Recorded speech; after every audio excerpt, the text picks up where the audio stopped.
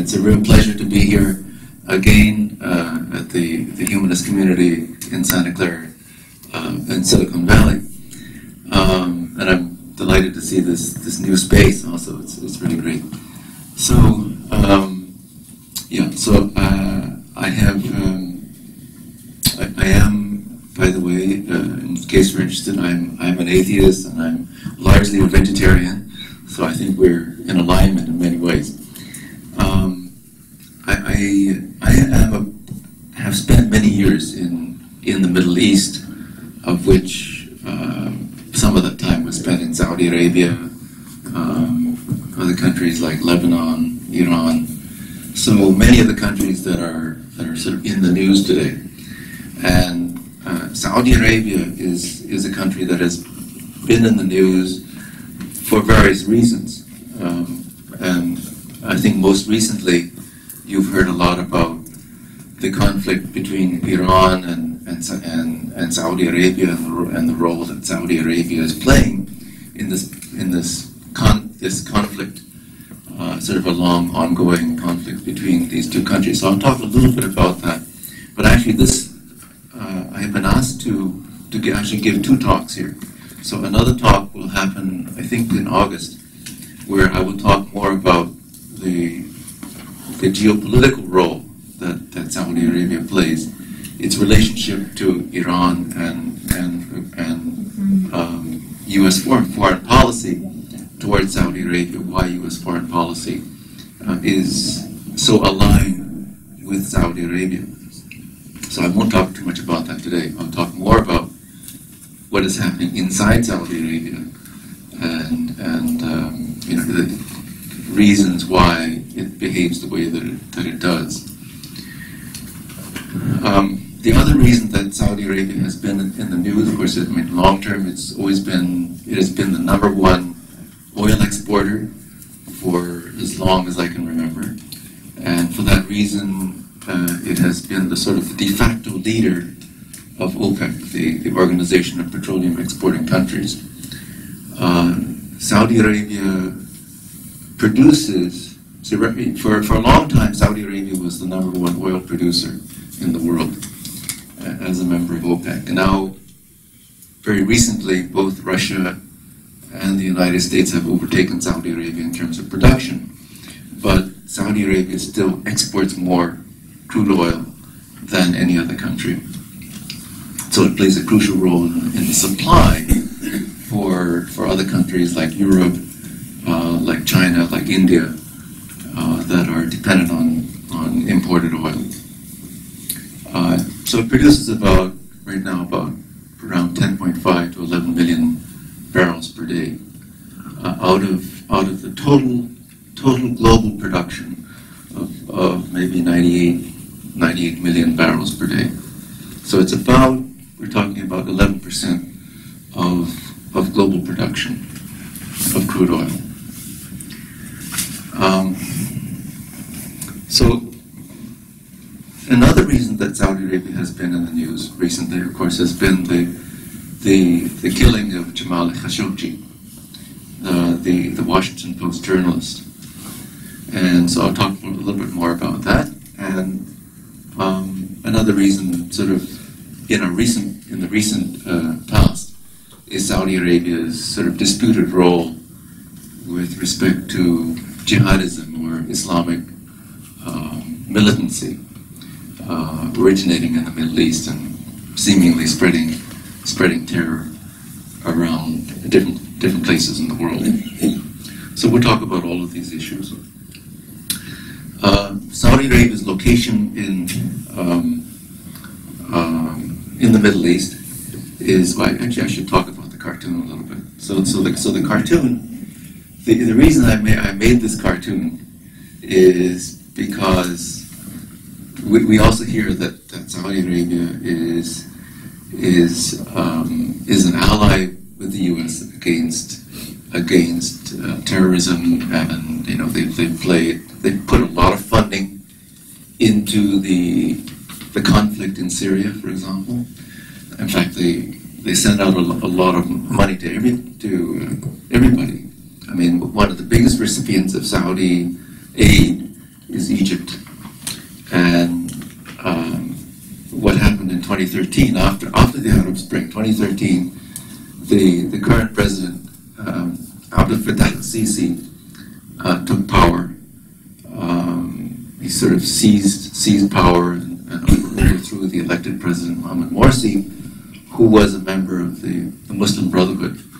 Now, the Muslim Brotherhood has no history as most countries have never classified the Muslim Brotherhood in Egypt as a terrorist organization. But it is an organization that has been sort of kept under control by what has essentially been a continuum of governments in Egypt that are based on the power of the military. So even if we had a civilian president in Egypt like Mubarak, he himself was a general before he became president, and his primary backing has always been the Egyptian military. And so there was this conflict between the Egyptian military and the Muslim Brotherhood, and Saudi Arabia has always given a lot of support to the Egyptian military, hoping to eliminate the Muslim Brotherhood in Egypt. So Saudi Arabia has played this role, a very, very partisan role, against certain Islamic movements around the world. It claims to be fighting against ISIS. It claims to be fighting against Al Qaeda, and we'll talk more about that. So it's done this, but at the same time, it promotes an ideology, both internally and externally, that is very, very fundamentalist. That leads it. That itself is not militant, but can lead to militancy. So it creates this ideological framework for people in Al Qaeda and ISIS to develop. So Saudi Arabia is very central to the area that we're talking about. Even though I'm not going to talk too much about the context, but you have Iran, you have Egypt, you have Yemen, which is where there's a war going on, where Saudi Arabia has led a coalition attacking Yemen. And you see basically Saudi Arabia and Kuwait, and then everything to the south of that is the Arabian Peninsula. So I'm going to refer to that Arabian Peninsula from time to time, and it consists of 7 countries. Now, of these 7 countries of the Arabian Peninsula, which is Saudi Arabia, Kuwait, Bahrain, Qatar, the United Arab Emirates, Oman, and Yemen. Of these 7 countries, 6 of them are members of what's called the GCC, the Gulf Cooperation Council. And so those are all of them except Yemen. So what those 6 have in common is that they are all oil exporters and they are all monarchies. Yemen is the only one that is not a monarchy and is not an oil producer. Okay, so this sort of gives you a little bit of the geography of Saudi Arabia. The main part of the country is this sort of high plateau, and the eastern part, the green area. So that is low-lying land, and that's where the oil is. And so all of the oil facilities are out there in the east. The big refineries, the big oil ports are all there, and the oil flow started after it was discovered in the 1930s by U.S. oil companies. 4 of these U.S. oil companies got together and they formed a joint venture called Aramco, Arabian American Oil Company. And so Aramco became the producer of oil in Saudi Arabia. And in the 80s, Saudi Arabia nationalized Aramco. It paid the oil companies for the acquisition, but it nationalized it and renamed it Saudi Aramco. So that's what it is today. If you hear about it, Saudi Aramco is the sole oil company, and it's state-owned in Saudi Arabia. And of course, the 90% 60% of government revenues are coming from this, from the sale of and taxation of crude oil.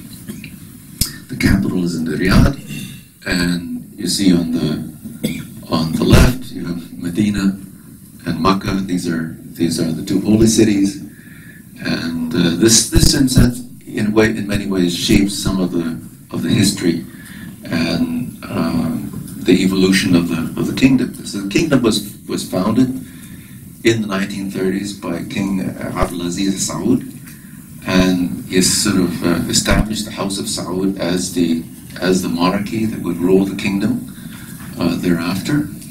And it was done so by making an alliance. I mean, the kingdom before that was divided into tribes, and it was not unified. And the only way of unifying the country was to make this pact, this allegiance, this alliance with the Islamic fundamentalists. What are in the West called Wahhabis. In Saudi Arabia, the term is not used, but this alliance meant that the monarchy would do everything it can, at least from the standpoint of the external perception. It would project itself as the guardian of Islam and the guardian of this very conservative Islamic fundamentalism. And so that's why the kingdom is so committed to promulgating this type of very conservative Islam, is because of this alliance. And then King Fahd, I think it was in the 80s or so, that he added a title to himself, which every king after that would bear, and that is that in addition to being the monarch, he took on the title of the guardian of the two holy sites of Al-Medina and Makkah. And but all of this, remember, is only there to legitimize the monarchy by tying it to Islam, by tying it to something that's sacred to the people of the country. Just to give you just a brief glimpse of what a lot of the country looks like. So the central plateau is dry, but there you have a lot of these escarpments, a mixture of a rocky landscape and sand dunes, and this is an oasis. And when you see an oasis, you might see and there still are some nomadic people who drive their sheep and goats from one oasis to another. Often you see princes attending a horse race, and I mean, this is just one context where one might be able to see some members of the royal family. Of course, the royal family always has these very special seats where they can have a little bit of privacy and an exclusive space. So this was a very unusual scene. So I spent a number of years in Saudi Arabia doing medical research. And so one of the things that happened when I was there was that there was a medical conference, and the medical conference was hosted by the Saudi National Guard.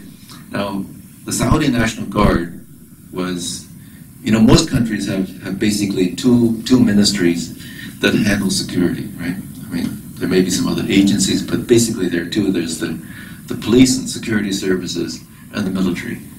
So in Saudi Arabia, there's a third force, which is the Saudi National Guard. And the reason for the Saudi National Guard was created was because you had the police, but the police are lightly armed, and the military. But the problem is that in the early days of the kingdom, the Saudi military did not have the know-how to run a modern military organization. So, for example, roles that required more skills, like fighter pilots. So Saudi Arabia didn't have any fighter pilots who knew how to operate advanced aircraft. So they brought pilots from Pakistan and maybe a few other countries. And so the for many years, the pilots of the Pakistani Air Force the Saudi Air Force were Pakistani. And so there was a question about, are they really loyal? If it came to a war, would they really be loyal to Saudi Arabia? So they created the Saudi National Guard as this third force that is more heavily armed than the police, but can also serve as a counterweight to the military in case something went wrong. And it also reflected that the royal family has always had this paranoia of being challenged from a security perspective, or possibly being overthrown, or facing a mutiny. So anyway, so this was a medical conference, and it was in the Saudi National Guard headquarters, and they invited all of his medical people, and they had this dinner in the football stadium. And so what it was is this is in very traditional Saudi style, is that you sit on the ground.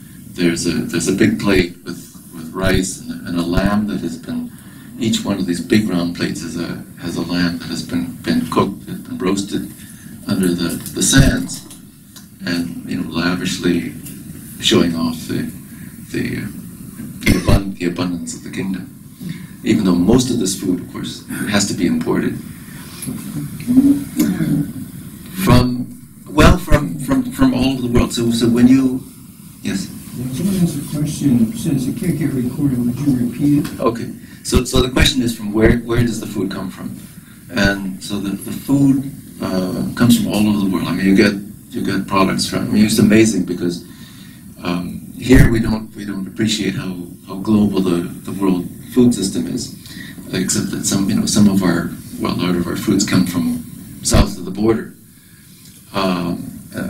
But in Saudi Arabia, in the Middle East countries, you get canned goods, non-perishable goods from Australia, New Zealand, from Europe, from Lebanon, from the U.S., from South America, from East Africa. So it really comes from everywhere, and it's really an eye opener to see all this stuff coming in.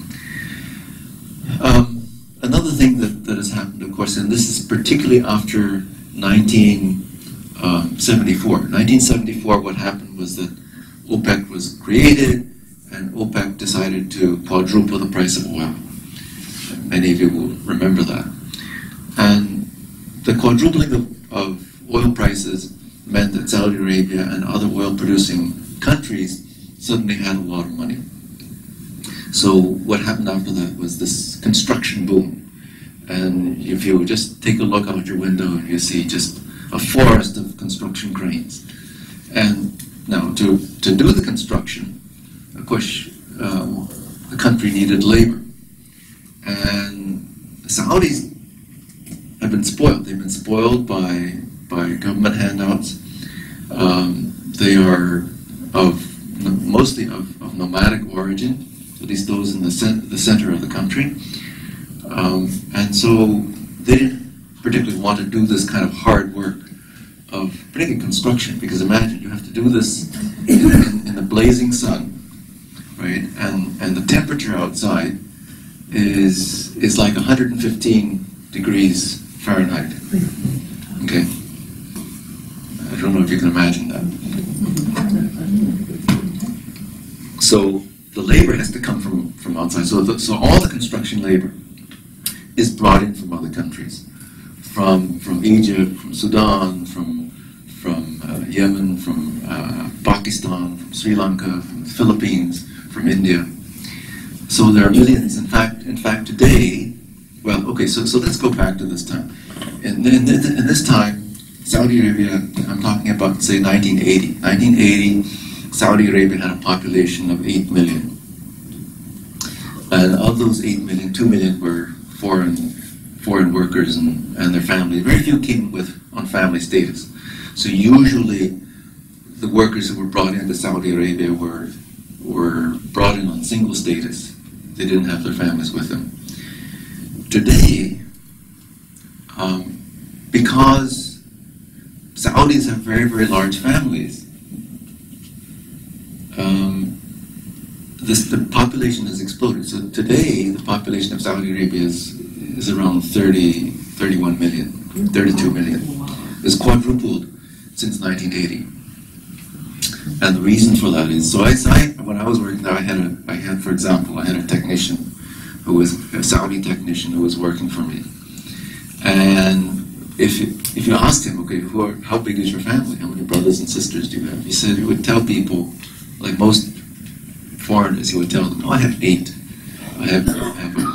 Including myself, I have 8 brothers and sisters. But because he knew me, we became, closer to each other. So he told me, well, I have 15. We are actually 15, because he has eight brothers and sisters from his mother.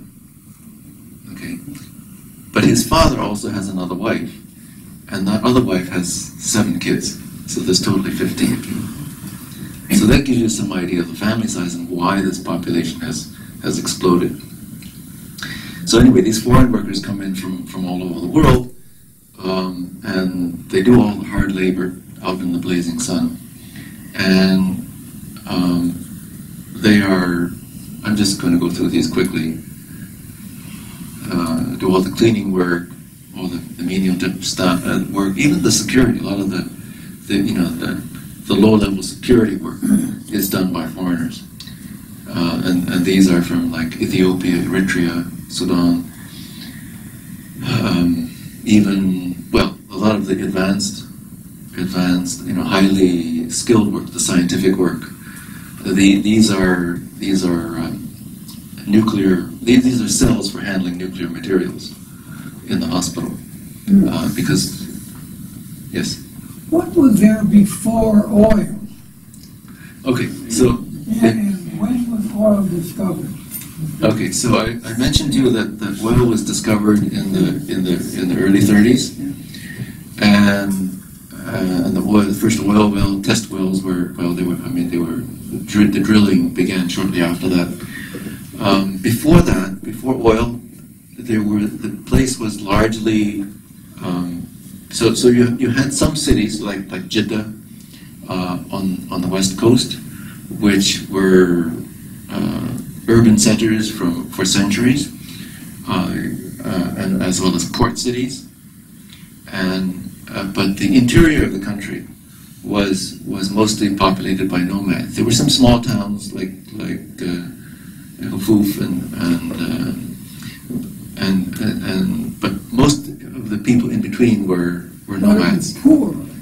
They were also poor. Yeah, they didn't have modern conveniences. They basically lived in tents and moved from place to place. And so it's only in the past century that these people have become mostly settled. They have proper housing, they have plumbing, running water and all that, and electricity. They didn't have that before.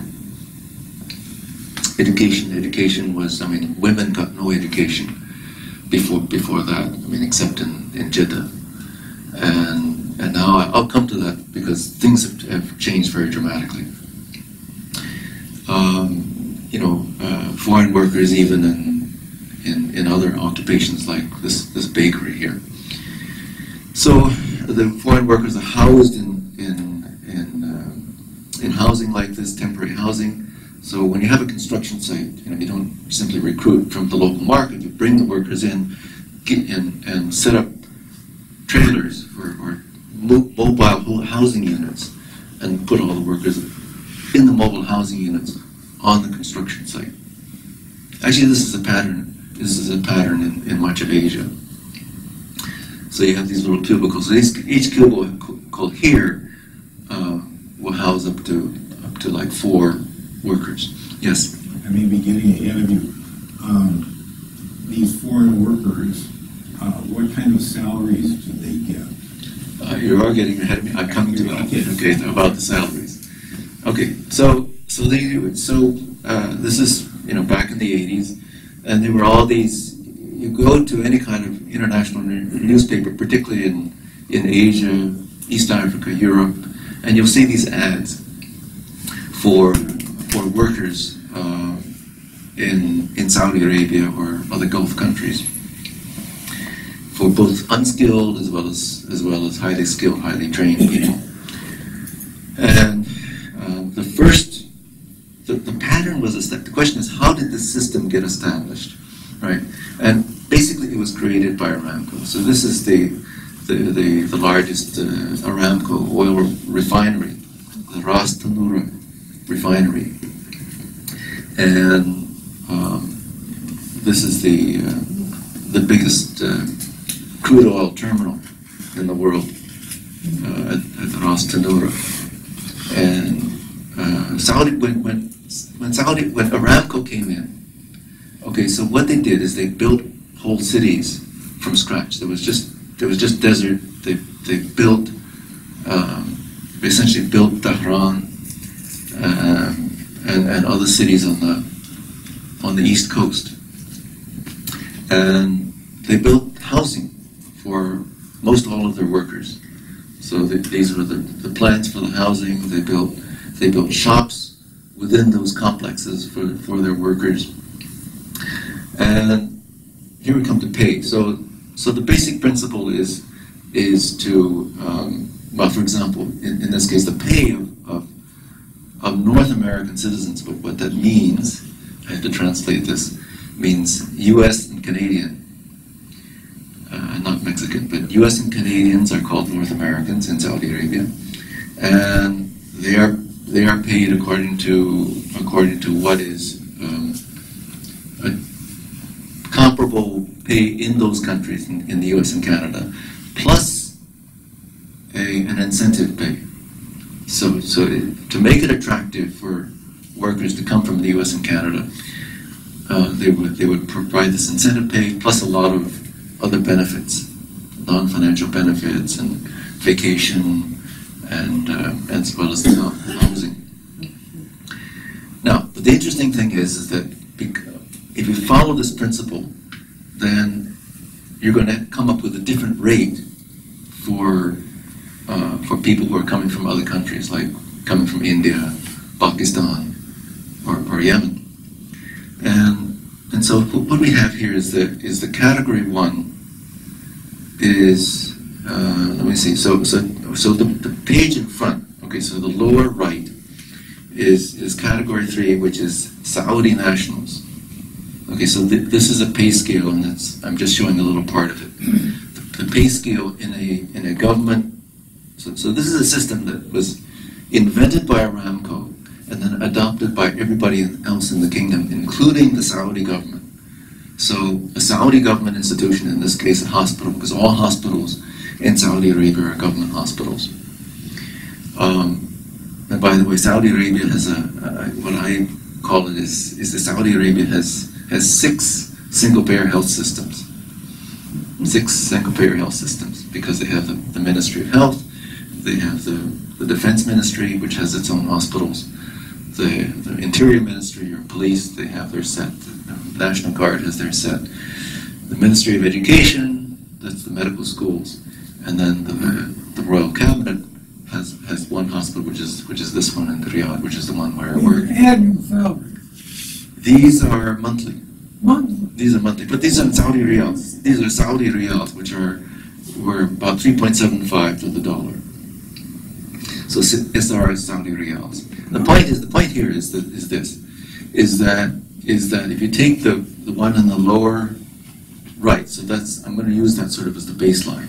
That's what is paid to Saudi citizens, and the pay scale for Indians, Pakistanis, Sudanese is a little bit lower. Okay, so if you just compare I'll come to that. So the next one is the one for the U.S. So that's the one in the back, and you see that the U.S. pay scale is roughly double the international, or quite a bit higher than the Saudis.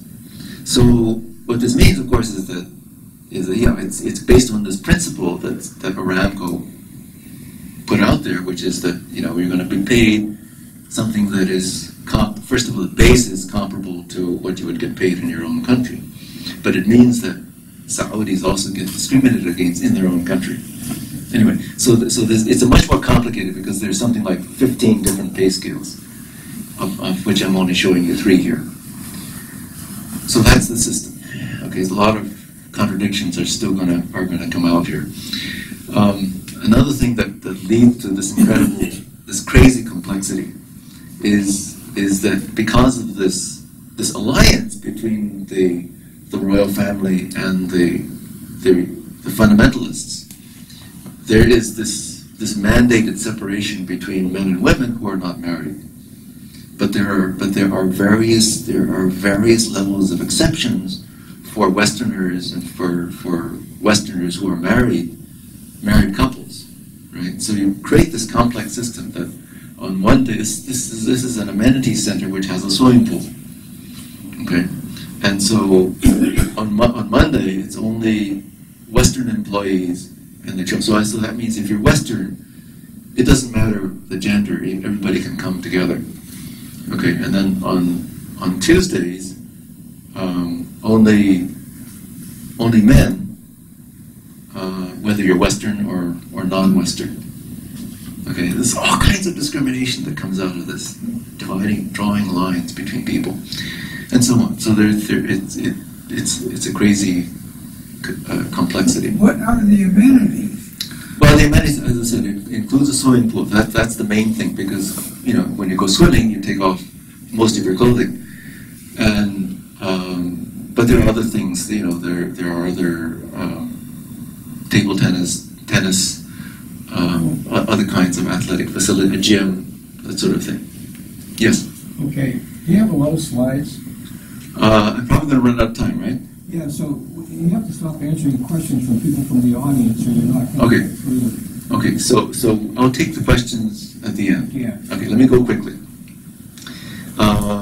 There's a lot of labor abuse, and so there were all these are sort of letters that are evidence of the complaints by foreign workers of their treatment, the fact that they weren't even paid their wages, and so forth. And this is about a discussion that there was an 8-month period where there was a brief window of democracy in the Saudi media, where these letters actually came out, and I was able to capture them. People complaining about salary differences coming from different countries.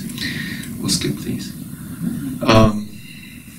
Okay, so one of the things that Saudi Arabia has tried to do is it has made sincere attempts to try to diversify the economy, and the diversification means that the economy is 90% oil, and so we want to create other industries. We want to do some agriculture, because otherwise we have to import all of our food from the outside. The only part of Saudi Arabia that has any natural agriculture is in this area, right? Could you give some idea of the extent of the oil fields?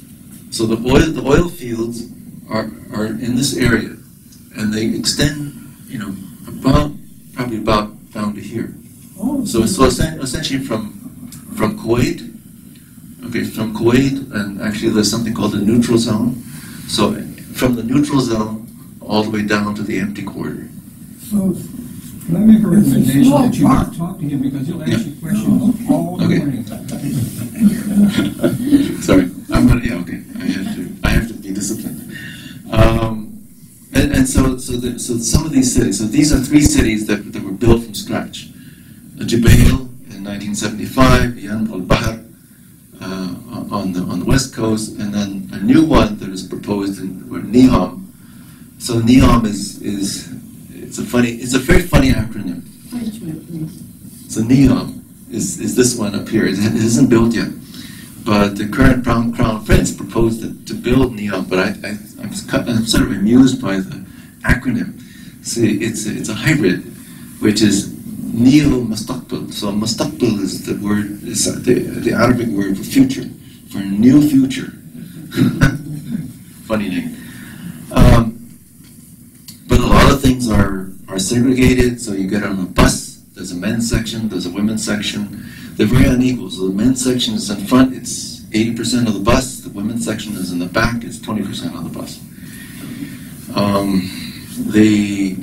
The only kind of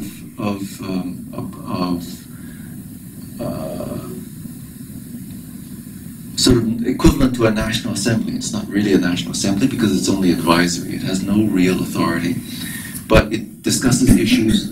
And before 2011, it was all male, as you can see here. It was all male. In 2011, they decided to admit some women into the Majlis al-Shura, but they had to sit in a separate section of the council.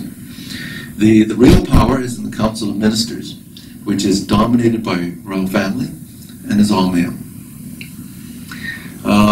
Skip that. Skip that. This is Saudi National Guard. This is another militia, so maybe a fourth force. These are some uprisings. So in 2011, the Arab Spring, there were a few uprisings in Saudi Arabia, but they were all crushed with it very quickly. A few hundred people here, 50 people here. The police swooped in, arrested everybody, and it was done. That's why I say that Saudi Arabia is by far the most oppressive country in the Middle East, and the only other one that's equal to it is Bahrain, but that's because in March of 2011, Saudi Arabia basically took control of Bahrain. Manal al-Sharif was but then after the Arab Spring, there were a number of other protests that had some impact. So Manal al-Sharif was the first woman to lead. I wouldn't say she was the first, but she got some attention by getting into a car and driving in defiance of the Saudi ban on women driving. And then we have Raif al-Badawi, who's a blogger, Saudi blogger, who's been in jail since 2012. He's still there, I think. Nimr is a Shia religious leader in the East who was executed for what he said in 2016. That's his son executed. And then, of course, the most recent case of Jamal Khashoggi, the Washington Post journalist who was killed in the Saudi consulate in Istanbul in 2018. The only reason what I find sort of surprising is that the West has made a lot of fuss for good reason. It's a good thing that the West has made a lot of fuss about the Khashoggi killing. But it's tragic that it took the killing of Khashoggi to raise this to the surface, the human rights violations in Saudi Arabia, to bring that to the surface. It's only because he had a U.S. citizenship, he was a Washington Post reporter, and the West could not ignore him, and certainly the Washington Post would not let us ignore him. But he's not alone. There have been so many other cases of people getting executed. And of course, it was particularly brutal because enough information was obtained about how he was killed through Turkish intelligence. I mean, there were recordings where they could actually hear the sound of the bone saw of him being cut up. Now, another thing that's interesting that has never happened in Saudi Arabia before is where you have a crown prince who is placed in an impossible position. So from 2015 to 2017, after King Salman became the king, the crown prince, who's his successor, was a nephew, and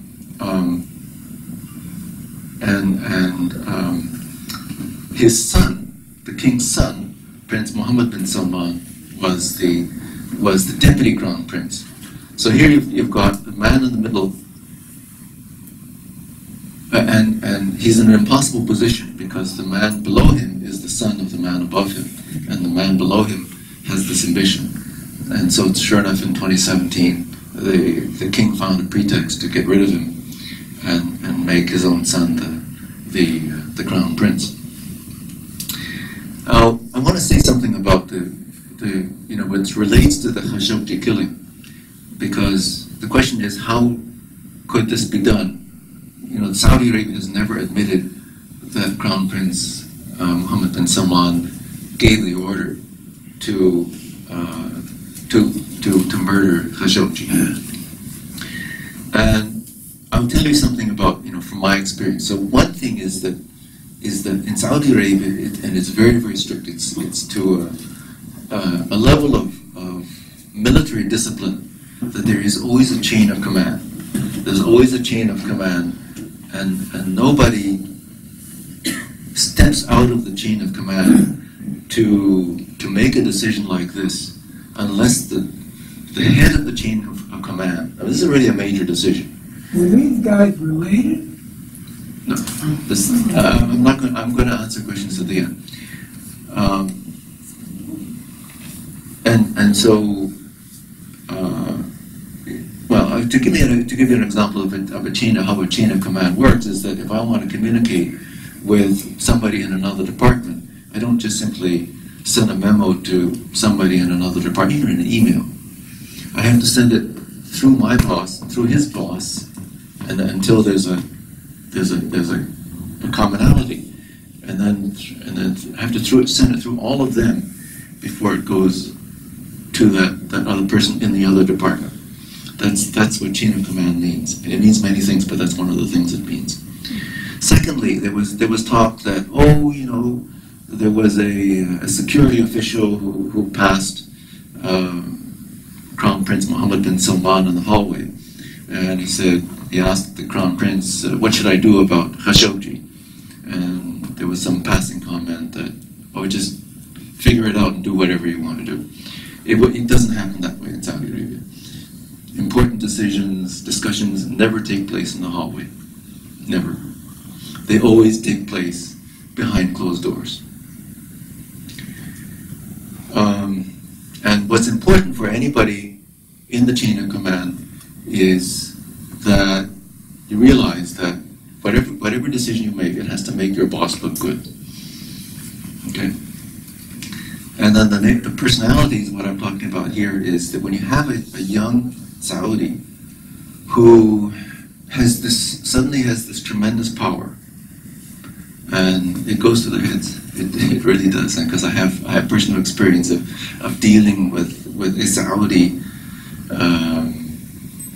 director, and this is what they've done. So they make a lot of sort of rash decisions, and they're very, very authoritarian about it. I made the decision, right or wrong, you have to follow and do it. And of course, then where does the money come from? It only everything has to be authorized from the top of the chain of command. So that's why I think it's pretty convincing that Crown Prince Mohammed bin Salman gave the order to assassinate Jamal Khashoggi. I'm going to skip these. So these are some websites that protested against the kingdom. And I just want to say this, is that what this says here in Arabic is the Islamic movement for reform. So the names are important. Names are very important.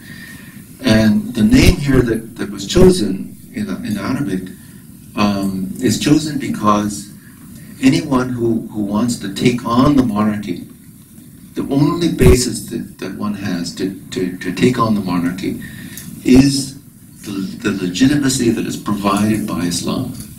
So that's why this is called an Islamic movement for reform. Reform is also important because it's designed to be as gentle as possible. Gentle as possible. We only want little changes. But the English version of this, because this is the Arabic website, this is the English website. And the English one says, we seek regime change and reform in Saudi Arabia. We have a comprehensive plan for power, and we are ready to govern. So that's not some. And of course, both of these websites were taken down. I just wanted to mention a little bit about some of the contradictions. So there's the ride-hailing. Taxis are now available in Saudi Arabia, especially in Riyadh, Jeddah. And one of the curious things is that Saudis are very reluctant to do menial work. You know, they want all the glamorous jobs, the decision-making jobs, and the only exception to that is driving taxis. So all the taxi drivers in Saudi Arabia are Saudi. The other thing I want to say about this is about driver's licenses, to understand some of the contradictions, some very simple contradictions. So if you want to get a driver's license in Saudi Arabia, guess what? You have to go and buy a car first. And then you can get your driver's license. Not the other way around. And this is, women started driving because Prince Mohammed bin Salman told his father it's okay to give a royal decree allowing women to drive. But the real reason for it is not because of any kind of liberalism, but because he wants to modernize the economy. And you can't modernize the economy if half the population have to be driven around everywhere and can't get out of the house, right? All I want to say about this is that you see how women, uneducated women in Saudi Arabia, basically they resign to being in the home, they don't seek work. And so this is the number of people who apply for unemployment at different levels of education, with different levels of education. So the women who complete graduate school, a huge number of them, I mean much more than men, are applying for jobs. And so these women are applying for jobs and not getting it, let's put it that way. So there's a lot of unemployment among women who have postgraduate education. So one of the secret revolutions that's happening in Saudi Arabia and in the rest of the world is university attendance by women versus men. So we're talking about the women are the red or the orange part of these circles.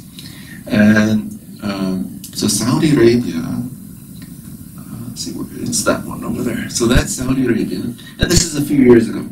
And 52% of university students were women, even in Saudi Arabia. Now, this has happened not only because universities are free, but also because Saudi Arabia at some point, because of criticism, had decided, okay, we're going to create some universities that are exclusively for women. And you see that in some other countries like Qatar and Iran, the number of students who are women is over 60%. Can you point to those? So Qatar is here, 63%, and Iran, well, so it's 49% here, but today it's in the mid 60s, 60%. In other words, almost 2/3 of university students in Iran, the Islamic Republic, are women. Reason for that is because there isn't that much for them to do. It's harder for them to get jobs, but it's a way where it's a path where women can get some kind of fulfillment. Another contradiction. So this is the Makkah over 100 years ago, and you see in the background. In the background is an Ottoman castle, many hundreds of years old. I mean, it would be a historic treasure in any place. But in the early 2000s, Saudi Arabia decided to demolish that castle to build this. Okay, so this is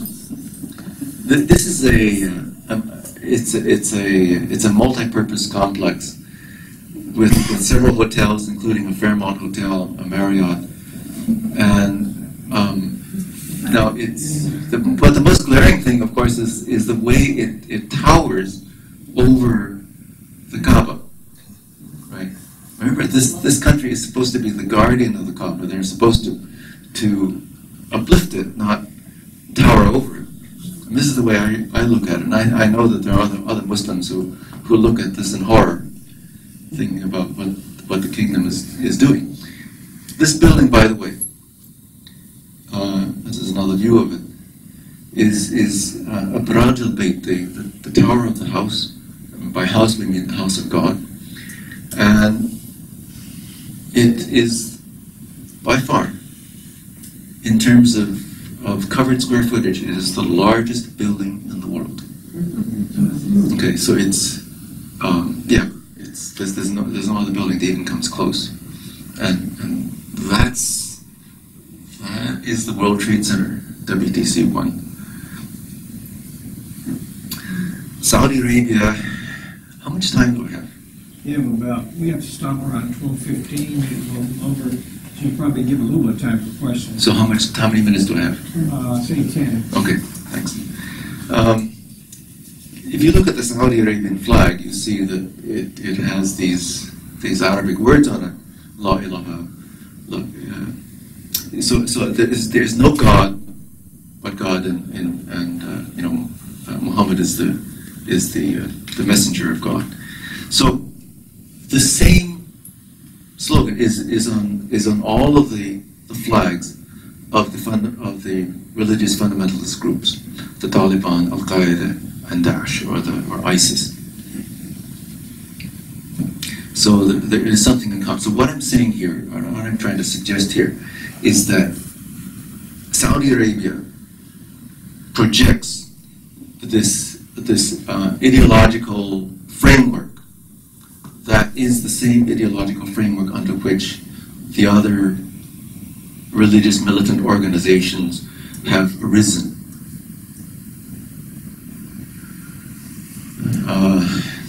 This is Jabhat al-Nusra in Syria, and these are just some cartoons about how comparing how ISIS does things and how the Saudis do exactly the same thing that ISIS does, beheadings, executions for people who are critical or perceived as being critical of the power structure in Saudi Arabia, and the barbarity and so on. So this is okay. Here's another one. So there was an exhibit that came to San Francisco a few years ago from Saudi Arabia, and it consisted of these statues, and every one of the statues had the face blown out. Everyone. Now the exhibit came, but there was no comment about that fact. But every statue had no face. And the reason for this is that in fundamentalist Islam, there are not supposed to be any human images. You don't take a face and you don't make statues. You don't put portraits on the wall and have images of human beings. And certainly not the Prophet Muhammad. But guess what?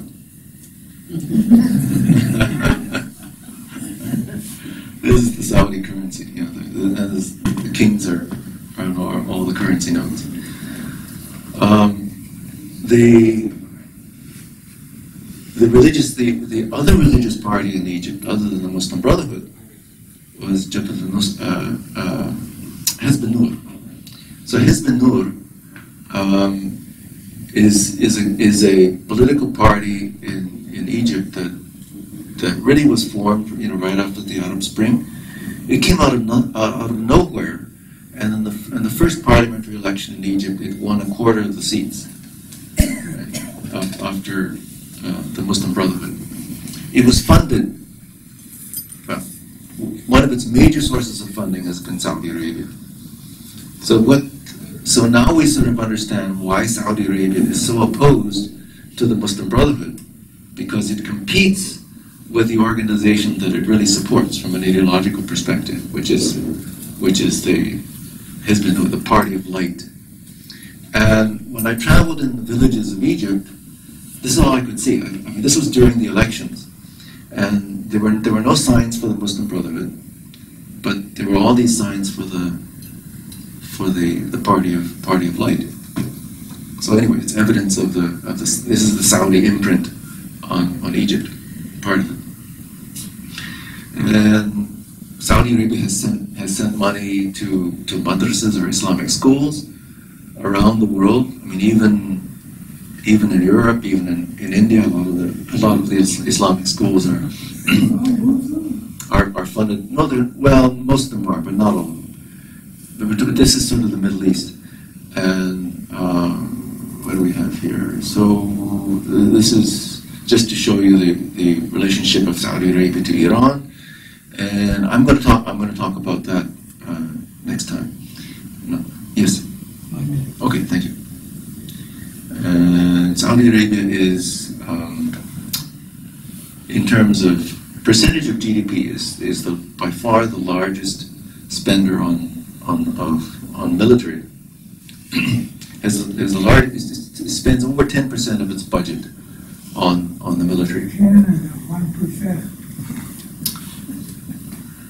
It's also, for the most part, except for 1 year, there was 1 year when India surpassed Saudi Arabia in arms imports.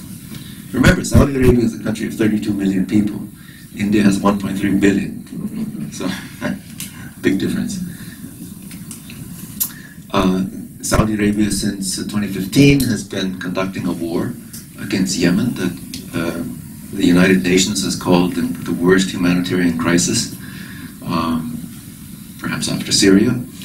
And that there's only recently there have been some attempts at a ceasefire. There have been negotiations, and at least the level of killing has come down. But most importantly, our own Congress at least has stepped up, and the Senate and the House have both taken moves to with a bill to stop U.S. arms sales to Saudi Arabia until the Yemen war comes to an end. Trump, of course, is very likely to veto that, unfortunately.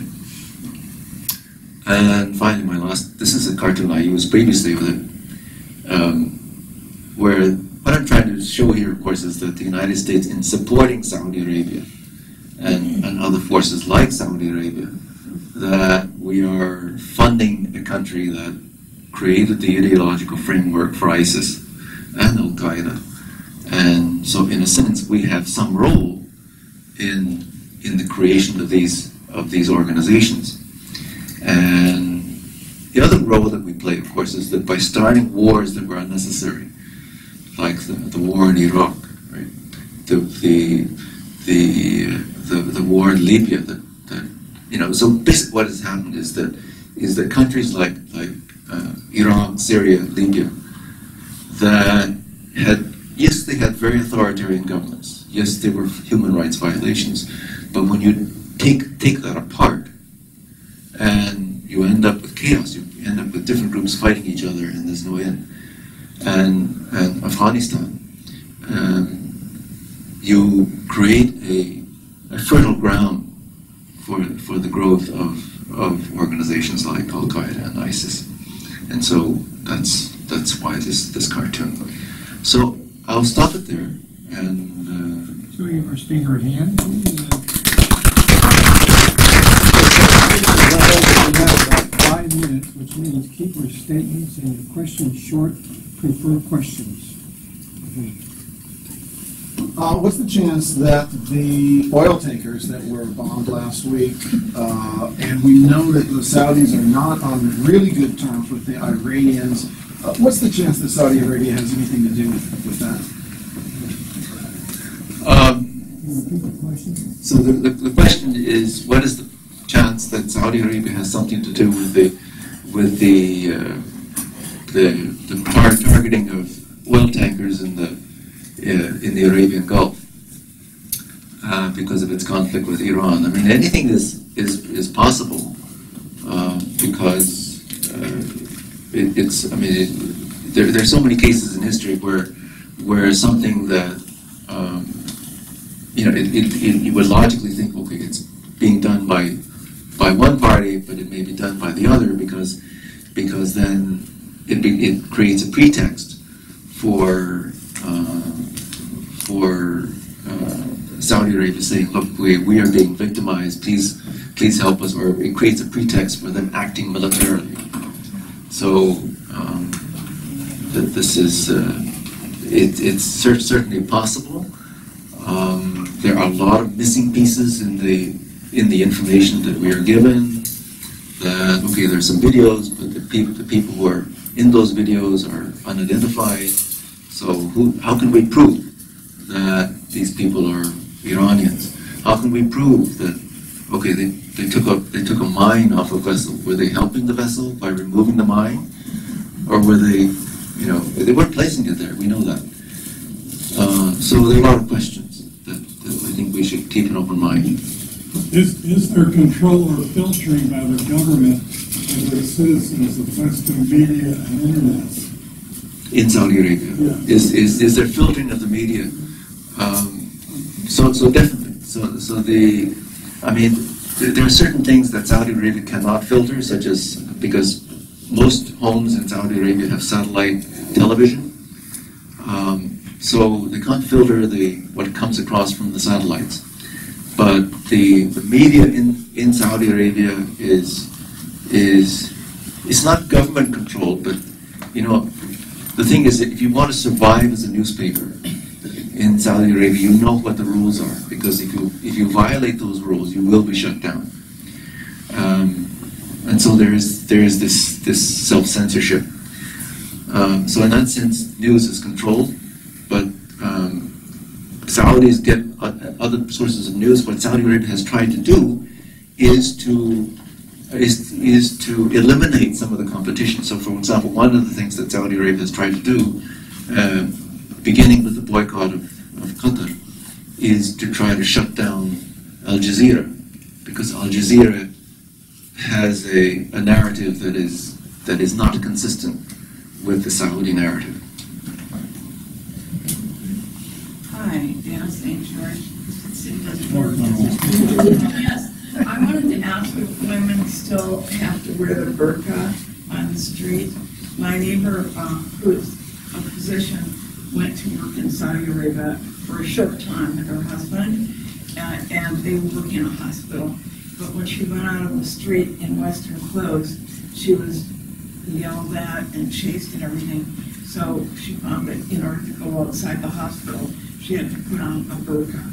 And also her husband observed a public execution. And it was a big deal. He said he was going to some city to give a talk. And he said, why are all these people coming to the hotel? Why is everything so busy? And the hotel clerk said, oh, it's a public execution. And in fact, the executioner has the room next to you. And I just wondered if that's still going on. Yes. Okay. So two questions. So one is about public executions. They are still going on. The interesting about them is that they actually want people to go and watch the public executions in a public square. But they're very strict about not allowing anybody to take photos. So it's a curious contradiction. You see it, but don't photograph it. On the question of women with a burqa, so women, if you go to Saudi Arabia, you will find that, well, first of all, it depends on where in the country. So in the center of the country, which is the most conservative, so Riyadh is the most conservative area of the country. And so most women, certainly Saudi women, will go out in a burqa. It's not required. What is required is that they wear a hijab and be covered, so they always long sleeves, and then their dress goes all the way down to the feet. So that's the minimum. If you go to Jeddah, you will find many fewer burqas. Women will still wear the hijab, but it's more liberal. It's a city that has, it's a trading city, and so it's a much more liberal place. Even Makkah and Medina, the religious centers are more liberal than Riyadh.